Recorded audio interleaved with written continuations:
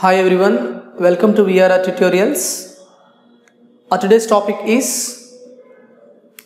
use of whether and whether or in English.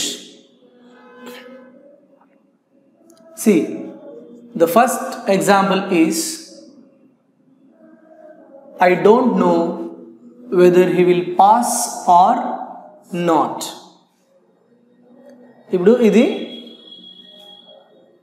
మనకి weather plus ఆర్ని use చేయడం. How we use weather and are in a sentence. See the first example is I don't know whether he will pass or not. అతను pass అవుతాడో లేదో నాకు తెలియదు. I don't know whether he will pass or not. I don't know whether he will pass or not.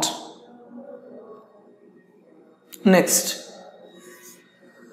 I will express my feelings whether she likes it or not.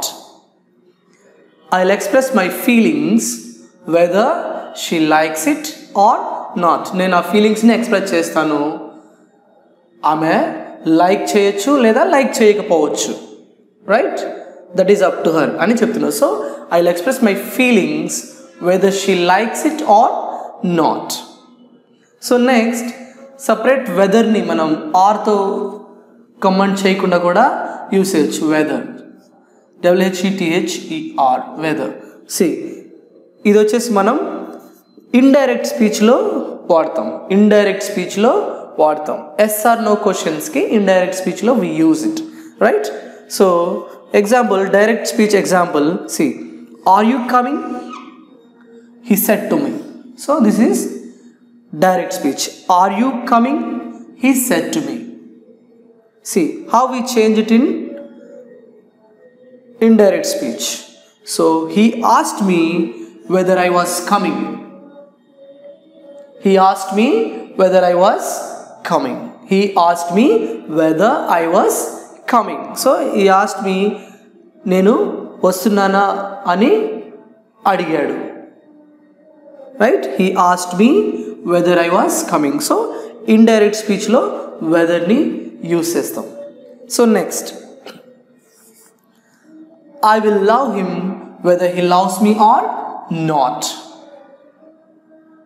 Whether he loves me are not. I will love him whether he loves me are not. So like this we can use whether in two ways. The first way is only whether in reported speech to the yes or no questions. In the same way, whether followed by or and not. Right? See examples. I don't know whether he will pass or not. Right? If you have any queries related to this weather, so you can post in our query group. Thank you for watching.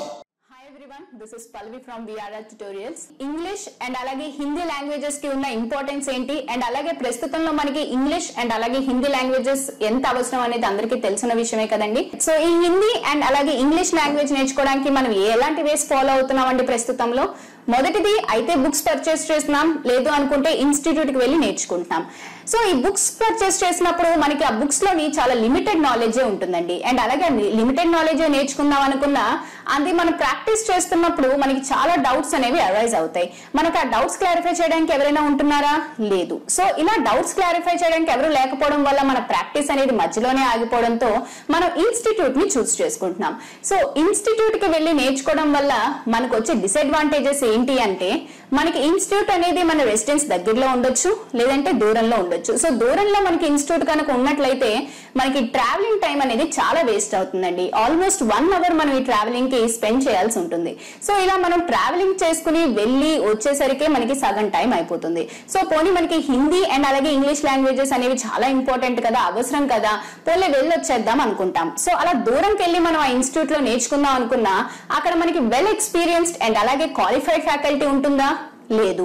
ఒకవేళ అలా well experienced and qualified ఫ్యాకల్టీని కనుక ఆ institute కనుక provide చేసినట్లయితే మనకి అలాగే fees కూడా చాలా ఎక్స్పెన్సివ్ గా ఉంటాయి. అవి మనం బేర్ చేయలేకపోవచ్చు.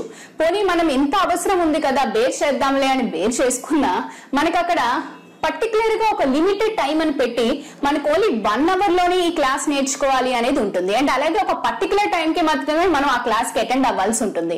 సో మనకి ఎన్ని పనులున్నా పనులన్నీ పక్కన పెట్టి మనం అక్కడికి వెళ్ళినా కూడా ఆ 1 అవర్ లో మనం ఎంత సబ్జెక్ట్ నేర్చుకోగలుగుతామండి?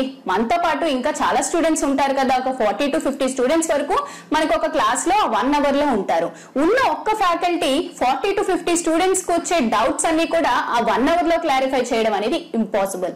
సో మీకు ఈ ప్రాబ్లమ్స్ అన్నిటికీ కూడా ఒకటే సొల్యూషన్ అండి, అదే విఆర్ఆర్ ట్యుటోరియల్స్ వాట్సాప్ గ్రూప్. ఈ వాట్సాప్ గ్రూప్ అనేది బోత్ ఇంగ్లీష్ అండ్ అలాగే హిందీ లాంగ్వేజెస్ కూడా అవైలబుల్ గా ఉందండి. సో మీకు ఈ వాట్సాప్ గ్రూప్ వల్ల వచ్చే అడ్వాంటేజెస్ అండ్ బెనిఫిట్స్ ఏంటి అంటారా? అవేంటో నేను చెప్తానండి. ముందుగా మీకు ఇన్స్టిట్యూట్ కి ఎక్కడికైనా వెళ్ళి నేర్చుకోవాలి అంటే మీకు ఆ ట్రావెలింగ్ టైం ఏదైతే ఉందో అది మీకు వేస్ట్ అయినట్లే కదండి. ఇక్కడ మీకు ఆ ప్రాబ్లం ఉండదు. మీరు ప్రపంచంలో ఎక్కడున్నా సరే మీతో పాటు మీ మొబైల్ ఉంటే మీరు క్లాస్ రూమ్ లో ఉన్నట్లేనండి. అండ్ మీకు ఇక్కడ క్వాలిఫైడ్ అండ్ వెల్ ఎక్స్పీరియన్స్డ్ ఫ్యాకల్టీని ప్రొవైడ్ చేయడం జరుగుతుంది.